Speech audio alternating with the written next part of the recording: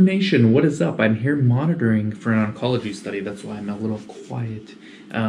So it's oncology. There's a lot of AEs, and two things I want to talk about pertaining to oncology studies this time, because I've done videos on why monitoring oncology is so hard, but I wanted to go more in depth and more tactical on really two things, but they're related. So in oncology studies, there's way more adverse events than in most studies, right? There's way more serious adverse events than in most studies. Matter of fact, there's a whole guidance document called Common Terminology Criteria for Adverse Events just for oncology studies. It's CTCAE. We are now on version 5, and it basically tells you what grade you give under what circumstance to an adverse event in oncology. This does not really occur in any other indication, as far as I know. I've been doing clinical research since 2005, and we don't grade our AEs. We do grade them as mild, moderate, severe, but in cancer you actually grade them 1 through 5. Okay, so grade 1 is mild, asymptomatic, mild symptoms, clinical or diagnostic observations only. Grade 2 is moderate, minimal, local, non-invasive, age-appropriate activities of daily living, which is ADL. Grade 3 is severe or medically significant but not immediately life-threatening. Hospitalization or prolongation of hospitalization.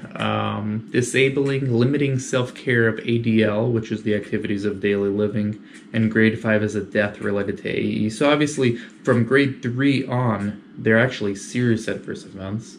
And if you don't want to print out or keep a copy of this PDF, the CTCAE version 5 is the one we're on as of today, December 13th, 2019. There is an app called Oncology.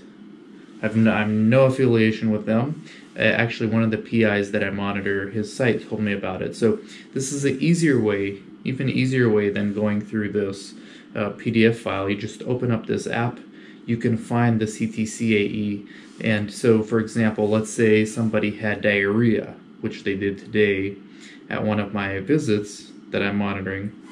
It tells you what grade 1, 2, 3, 4, 5 is. Okay, grade 1 is an increase of less than 4 stools per day since baseline. Grade 2 is 4 to 6 stools per day since baseline. Increase of 4 to 6 stools per day since baseline. Grade 3 is 7 stools, an increase.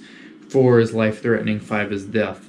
Obviously, those are those would be SAEs, but this is why CTCAE are important, because, and this is why monitoring oncology is so hard.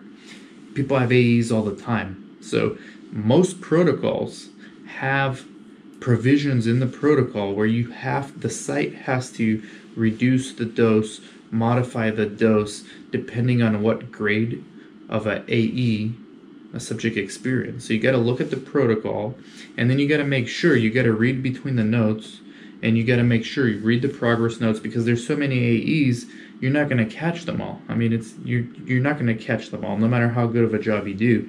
You got to read between the lines, read the progress notes, make sure that they are graded appropriately. If in doubt, confirm with Oncology or the CTCAE version 5 quick reference, which is Oncology app.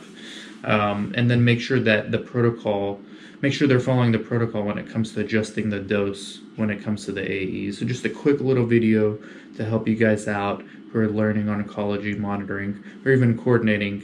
That's what I discovered today as I've been monitoring. So I wanted to talk to you about that. Take care.